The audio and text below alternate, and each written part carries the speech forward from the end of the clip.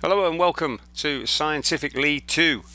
Today we are revisiting the edge of a magnet on the inertial line. That is a 1 inch by 1/8 magnet submersed in water. As you just saw, there's barely a millimeter of water on there. The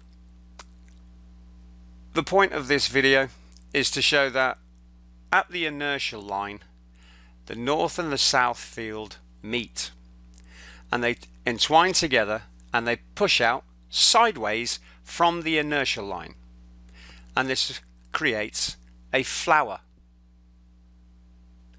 Now I'm just going to fast forward the video because we have the flower there already, but I want to get it to where it's like a lotus.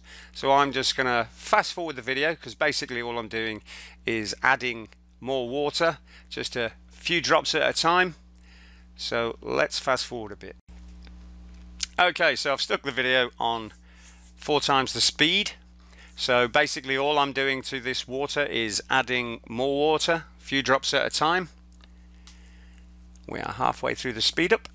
So I'm taking you to the point where the magnetic field meets at the inertial line, and it will form a sphere depending on what height of water you place there. So we're just coming up now.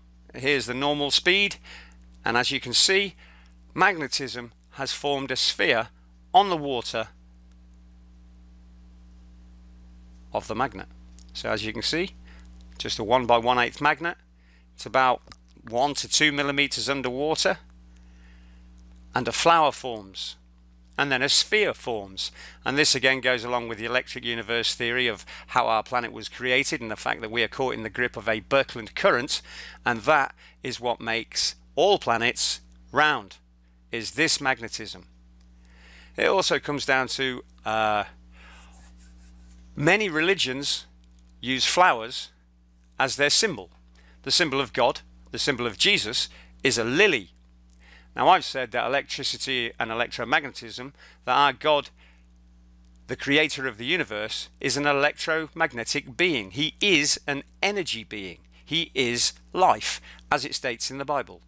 And the flower for Jesus is the lily, which is pretty much what we're looking at on screen. Well, we were a few minutes ago. I've just added a bit more water here, so it's kind of disappeared now. So you put too much water on, and the field, because it's not massively strong, fails to move the water.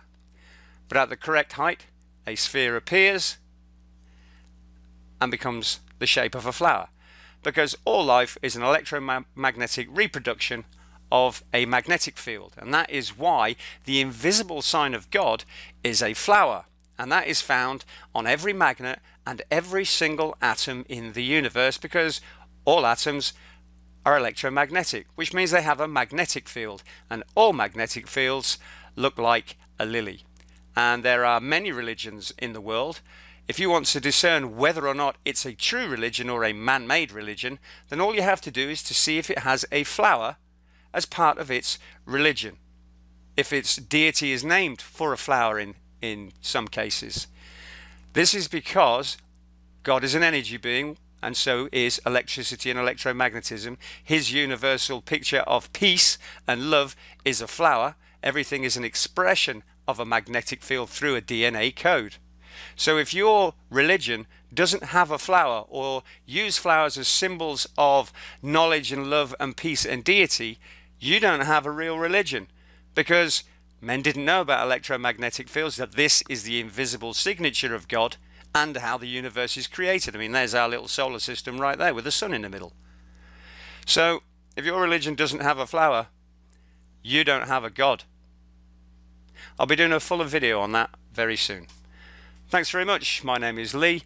I follow the Christ, and I show you all the things that he showed me. Thanks a lot. Bye.